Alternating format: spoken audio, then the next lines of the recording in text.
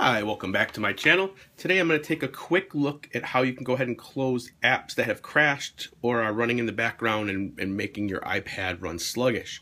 So I have kids, they leave a lot of apps open. The typical way to get out of the app was as you go into it, they'll hit the home button at any point.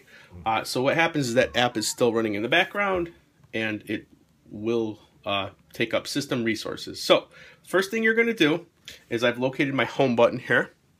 I'm going to hit that twice. It'll take me to a sub menu, and the sub menu here shows the various apps I have running. So these are using up system resources.